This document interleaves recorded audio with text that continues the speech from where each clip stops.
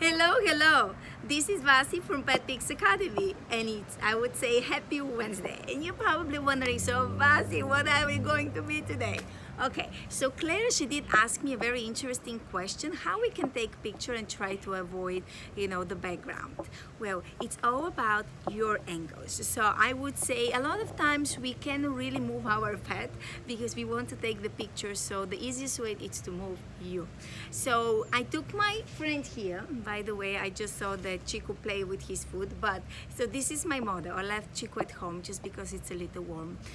And I'm going to show you. So I'm going to change the angle here and step back a little bit. I'm still here so you can see a little more my action. I selected this location just because it is loud. It's a lot of distraction in the background. So this is kind of a really terrible place to be taking pictures if you don't know how. So but I'm going to show you how you can take amazing pictures, and let's tweak it a little more. I'm still here. Okay, so I'm going to put the toy and I am going to take a picture this way, and to be honest with you, it's still, I can see the walkway. Oh, I decided to take a video. So I can see the walkway doesn't really look good. But now the key is to go a little lower, and then in this case, you're going to have the background you don't want being, hidden from the subject, in our case the toy, but in your case your baby.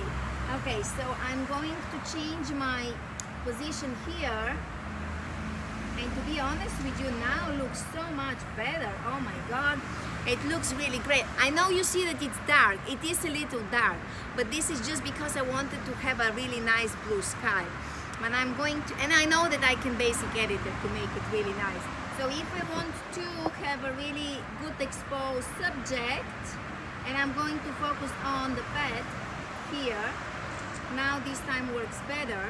Still a little too dark, but I'm going very quickly to adjust the exposure, edit, crop it, and this is how it looks like. And I think it's actually really good.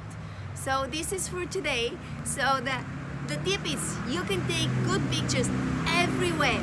It really doesn't matter, as long as you change your angle and also you have a little nice lighting. So for you, just try to go maybe a little lower so you can just avoid the background you don't want to be seen in the picture. If anything, for smaller pets, don't forget that you can raise their level. So if I was Claire and I took the pictures of Peaches on the yoga mat, I probably, just because she is tiny, I would suggest to Claire, if you like, maybe have you do everything on your table.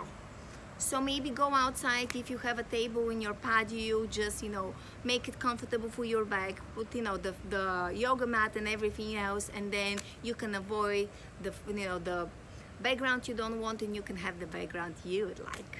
Okay, so thank you so much, and I hope it was helpful. Just don't forget, first take the picture, then change your angle, take it from a few different angles, keep changing until you like it. And if it's really too dark just because of the lighting, then you can always slightly basic edit and adjust the exposure or the brightness of the picture. Okay, bye bye for